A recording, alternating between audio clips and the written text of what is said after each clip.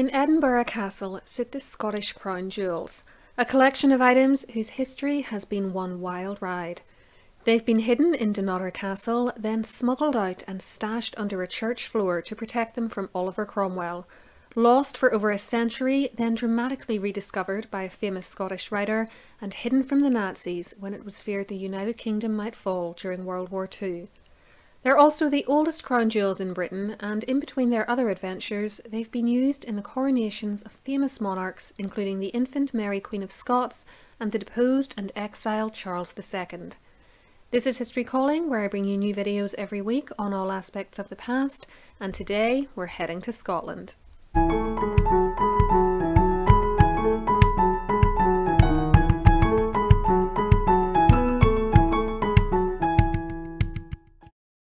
Please remember to give this video a thumbs up, and for more incredible historical stories, hit the subscribe button and switch on notifications so you never miss one of my uploads.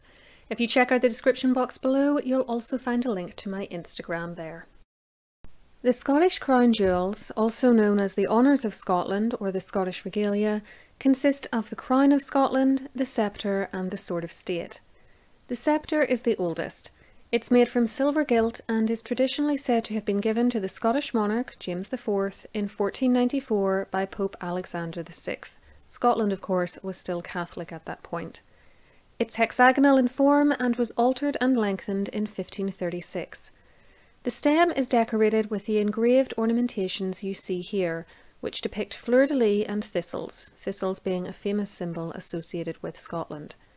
Towards the top of this stem are figures of the Virgin and Child, St. James and St. Andrew, as well as dolphins, which represent the church and which you can see on the far left on either side of Mary and Jesus.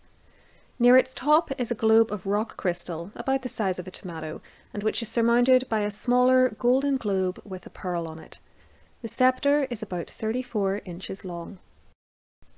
According to a description of the honours on the royal family's website, the Sword of State was created by Domenico de Sutri and given to James IV in 1507 by Pope Julius II.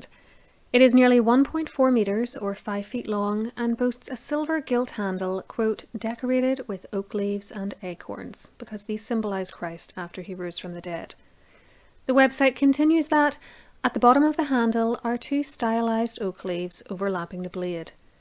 The cross of the sword is in the form of two dolphins, their tails ending in acorns, and the blade is etched with figures of St. Paul and St. Peter and the words Julius II Pont Max, meaning Julius II Supreme Pontiff, all of which you can see in this old drawing.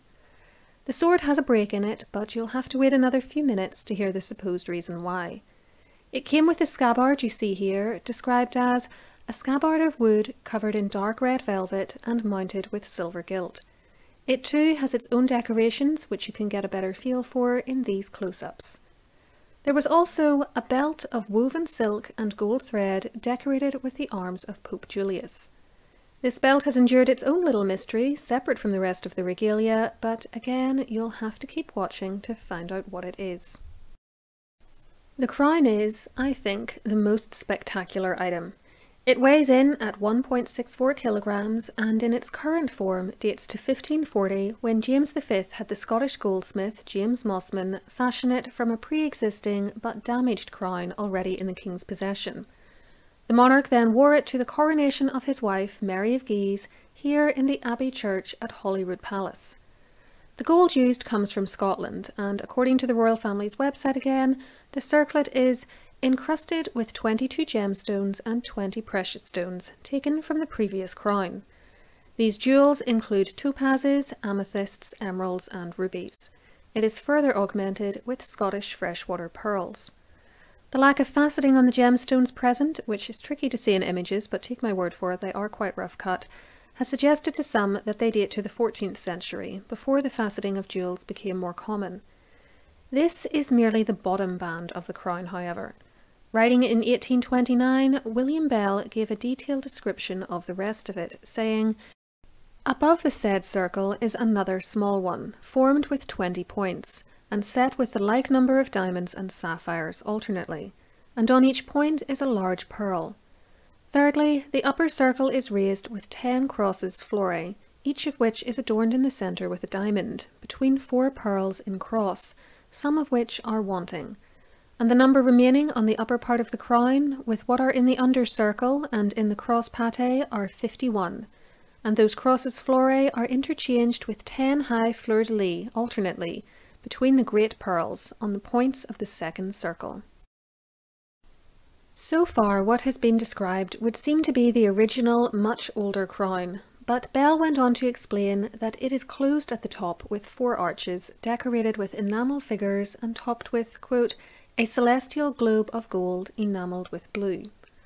Above this is a golden cross decorated with pearls and a large amethyst in its centre, and the letters JRV at its base, indicating that James V was the one who had the arches, globe and cross added. This fits with the date of construction for the present crown of 1540. To make it more comfortable to wear, it includes a fur-trimmed velvet bonnet, originally purple but now crimson, which is decorated with 4 plates of gold onto which large pearls are set. We've already heard that the crown was worn at the coronation of Mary of Guise in 1540, but the complete set of jewels were used just 3 years later to crown her infant daughter, Mary Queen of Scots, who inherited the throne at just 6 days old and was crowned in 1543 at Stirling Castle at the age of 9 months. Apparently she cried throughout the ceremony, not a good omen given how her life and reign would turn out.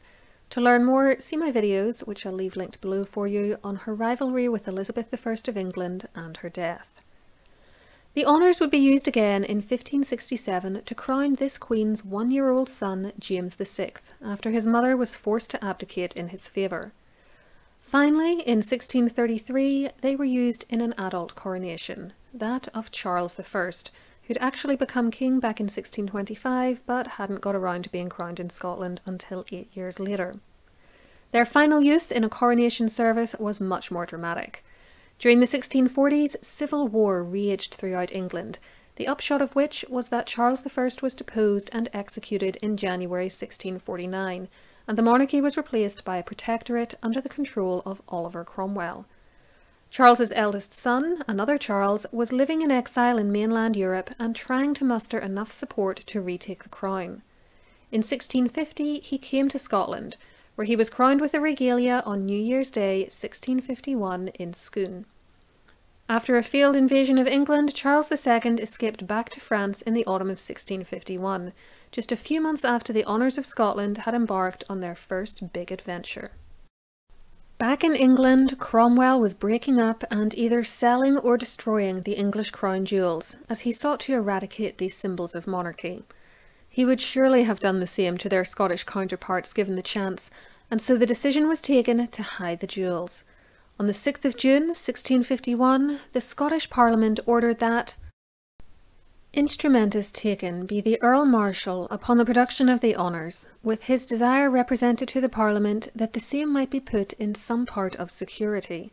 His Majesty and Parliament ordains the said Earl Marshal to cause and transport the said honours to the house of Dunnottar, there to be kept by him till further orders. The house of Dunnottar, where the jewels were to be taken, was Dunnottar Castle, located in the northeast of Scotland and home to the Earls Marshal you've just heard mentioned. At the time, the incumbent Earl was William Keith, 6th Earl Marshal. The jewels were apparently conveyed to the castle inside a large sack of wool carried by a Mrs. Catherine Drummond, but despite the dangers she undertook in getting them there, she never received any reward for her efforts, and they didn't even remain safe in their new home for long.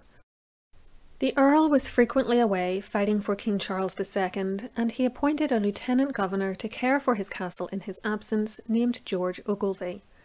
Then, in August 1651, the Earl was captured by Cromwellian forces at Alyth and taken to London as a prisoner. Worried about the safety of the regalia in his castle, he managed to send a message to his mother, the Dowager Countess, along with the key to the strong room in Dunnottar where the jewels were held, and told her to give them to Ogilvy to protect. The Countess did so, and then withdrew to her house at Panmure. Soon after, despite orders from the Scottish Government, known as the Committee of Estates, to Ogilvy, telling him to hand the regalia over to the Laird of Innes so that they could be spirited away further into the Highlands, Ogilvy held on to them, basically claiming that he didn't have the correct paperwork to relinquish them.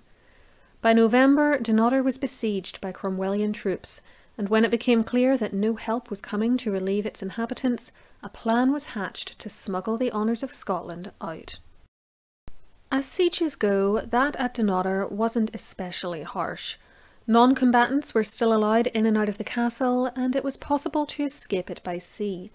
In this way, Earl Marshall's younger brother, the teenage John Keith, managed to get out in December 1650 and sail to mainland Europe. This fairly lax siege is also the reason it was possible to get the regalia out. In early 1652, Ogilvy's wife Elizabeth, who was holed up in the castle with him, asked Mrs. Christian Granger, whose husband James was the minister of nearby Kinneff, to assist in removing the regalia from the castle. It was later claimed that the Dowager Countess Marshall had been the brains behind this plan, but whether there is any truth in that story remains unclear. According to a statement made in 1664 by Christian Granger, in February of 1652 she received the crown and sceptre from Elizabeth and managed to get them out of the castle.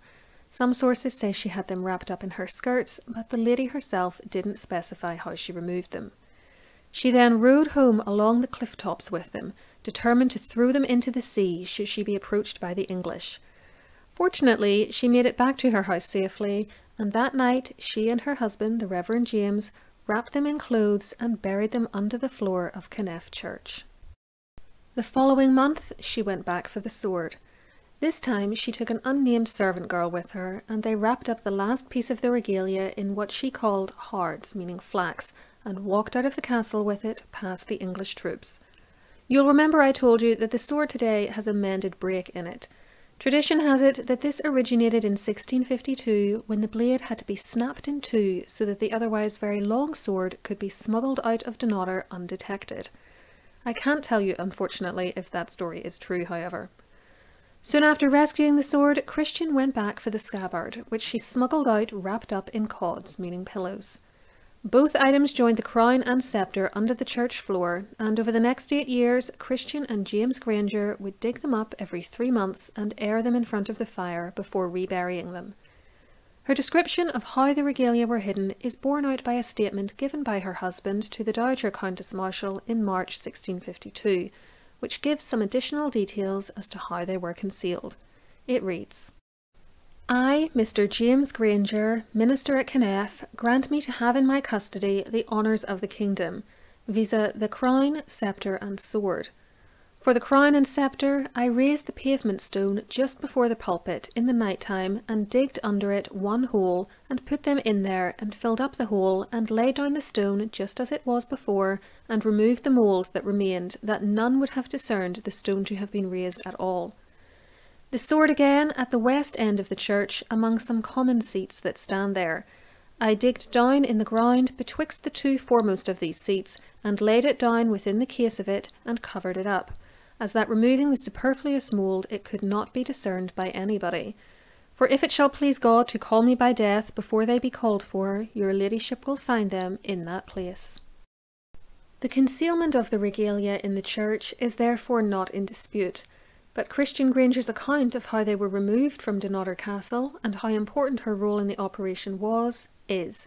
For there is another account, this time written by William Meston, who was the tutor to the Marshall family at the start of the 18th century. He claimed that Elizabeth Ogilvy arranged to have Christian Granger send an unnamed servant girl, quote, "to the side of the rock on which the castle stood towards the sea, on pretence of gathering dulse and tangles," that's seaweed, "and by coming frequently and rendering herself familiar to Cromwell's soldiers, all suspicion of her would be removed." This had the desired effect, and the regalia were safely transported from the castle through the enemy's camp under dulse and coverings, and committed to the care of Mrs. Granger, who, with the assistance of Mr. Ogilvy, factor to Earl Marshall, the only person to whom she communicated the secret, dug a hole under the pulpit of the church of Kinneff and there buried them, where they remained till the Restoration. In some secondary accounts of the history of the regalia which I've read, this story of how they were conveyed out of the castle and concealed is preferred to that given by Christian Granger in 1664. However, I personally favour her story. The account I've just read you dates to much later, doesn't come from someone who was personally involved in the events it describes, and includes some demonstrable errors. For instance, earlier in the account, Meston states that George Ogilvy entrusted the job of removing the regalia to his wife Elizabeth, as he didn't wish to know how they were being removed or where they would be taken, so that he couldn't be made to reveal their location if he was captured by the English. Yet in the segment I read to you, Meston states that Christian Granger told Ogilvy where the regalia were hidden, which would have defeated the whole purpose of this precaution. Meston also states that the Dowager Countess Marshal knew nothing about the fate of the regalia until after they were recovered in 1660. But as we've seen, James Granger sent her a letter back in March 1652 explaining exactly where they were hidden. There's really no reason to doubt the story given by Christian Granger. Though she may have exaggerated the drama of events slightly, everything she said is supported by the other contemporary sources available. We aren't sure, by the way, exactly what George Ogilvy genuinely knew and when. Dunnottar Castle eventually fell to the English on the 24th of May 1652, and they were not happy when they realised the honours of Scotland were no longer there. The Ogilvys were imprisoned in the castle until January 1653, and to help throw the Cromwellians off the scent, the Dowager Countess Marshal put out the story that her younger son, John Keith, the one who escaped the castle by boat in December 1650, had taken them with him to mainland Europe. Keith repeated this story too, even going so far as to have fake documentation drawn up which appeared to show he had offloaded the jewels in France, and this explanation was accepted by the English, who eventually ceased looking for them. In 1660, Charles II was restored to the throne, and it was time for the regalia to be restored to him. A very unseemly row now broke out between the Grangers, the Ogilvys and the Marshal family as to who deserved credit for the salvation of the honours, and a tug-of-war ensued as each side tried to keep or acquire these precious items. By September, George Ogilvy had acquired the sceptre from the Grangers, and in October both he and the Reverend James Granger went to Dunnottar Castle and handed over the various items they possessed to Earl Marshal, though only Ogilvy was given a receipt for them, leading Granger to issue a declaration 12 days later stating that he had held the regalia since 1652, no matter what Ogilvy pretended. Curiously, the sword's belt wasn't returned with the rest of the regalia. Instead, rather bizarrely, it was found in about 1790, buried within a garden wall on land belonging to the Ogilvy family. It stayed in their custody until 1892, when it was returned to Edinburgh Castle. Theories I've read about this suggest that it was buried under the church floor in 1652, but was held back by Ogilvy when the honours were being returned in 1660. I'm not convinced, though, that it was ever in Kinneff Church. James Granger didn't mention it in his letter to Countess Marshal explaining the location of the honours, and it was he who returned the sword to the Marshals in 1660, not Ogilvy. Surely, had he had the belt, he would have returned it at that point too, or raised a stink if he knew Ogilvy had it and wasn't giving it back. I wonder instead if Ogilvy had kept it the whole time, from the moment he took custody of the regalia in 1651, and if Granger was unaware of the belt's existence. The whole situation regarding who had saved the regalia was a mess, and in the end the Scottish and English parliaments and the king gave varying degrees of credit and rewards to nearly all involved. Though the Marshal family really had nothing to do with the regalia's removal from Dunnottar Castle and its safekeeping, the Dowager Countess did her utmost in letters to the king to make it appear that she and her family had been instrumental in the jewel's survival. The result was that her younger son, John Keith, was made a Knight Marshal in 1660 for, quote, the great service he performed in the entire preserving of His Majesty's royal honours. He later became Earl of Kintore. George Ogilvy was made a baronet in 1662 and granted lands. Christian Granger was granted the sum of 2,000 marks by the Scottish Parliament in 1661, but little or none of it was ever paid, and the unnamed servant girl, whose efforts were apparently second only to Christian's, got nothing as far as we can tell, not even her name in the records. The regalia were now returned to Edinburgh Castle and continue to be used to represent the absent monarch at meetings of the Scottish Parliament. In 1707, however, the Act of Union between Scotland and England/Wales eradicated that Parliament, and the regalia no longer had any purpose. On the 26th of March of that year, after a ceremony at Edinburgh Castle, they were locked inside a large wooden chest secured with 2 huge padlocks. They were then left in a small upstairs room known as the Crown Room, which is still accessible today through the door you see in this picture. Once there, they were more or less forgotten about. More than a century went by, and rumours spread that the honours had been taken to England. The room they had been placed in was actually opened up on the 5th of November 1794 during a search for some state records, but the chest was left undisturbed as those present didn't feel they were empowered to break it open. Then, in 1817, came the next twist in the story of these crown jewels. In that year, the Prince Regent, the future George IV, decided to put an end to the mystery of what had happened to the honours, and on the 28th of October he issued a warrant to have the Crown Room in Edinburgh Castle and its mysterious chest opened up and the jewels recovered. This was done on the 4th of February 1818 by a group of men which included the famous Scottish writer Walter Scott, acting in his capacity as a clerk of the session. The keys to the chest had long since been lost, but according to a report published on the 10th of February in the Times newspaper, the commissioners, according to the tenor of their warrant, directed the chest to be forced open, which was effected with some difficulty. It was found to contain the crown, sceptre and sword of state of Scotland. Along with them was a silver mace, which it was eventually decided was the mace of office of the Scottish Lord High Treasurer. According to the report made to the Prince Regent by those who had found the regalia, the items were in remarkably good condition, and still wrapped in the linen in which they had initially been deposited. Of the crown they wrote, "The velvet and ermine are not materially injured, and the pearls are less tarnished in their lustre than was to have been apprehended. The sword wasn't in the best shape, as, quote, both the pommel and the ornamented scabbard appear to have sustained considerable injury prior to their depositation, but the blade has been very little affected with rust. As for the sceptre, it was, quote, a little bent where the crystal globe rises from the capital, an injury which it appears to us to have received prior to its depositation in 1707. We might wonder, in fact, if such damage as there was had happened while the items were being smuggled out of Dunnottar 166 years earlier, or when they were repeatedly buried and disinterred from the floor of Kinneff Church during the 1650s. In 1819, the regalia and the silver mace found with them were put on public display in the very crown room where they had already remained for so many years. It seemed like their adventures were done and dusted, but when World War II broke out, there were fresh fears for their safety in case the United Kingdom should fall and the regalia might be seized by the Nazis. To ward off this possibility, in 1941 they were buried again, this time in various locations around Edinburgh Castle. When the war was over, they were returned to their display case in the castle, where they can still be seen, though not photographed, today. They are generally only removed for occasional state events, which is where this photo of the crown comes from. Over the years, some additional items gifted or returned to the Scottish people have been added to the display.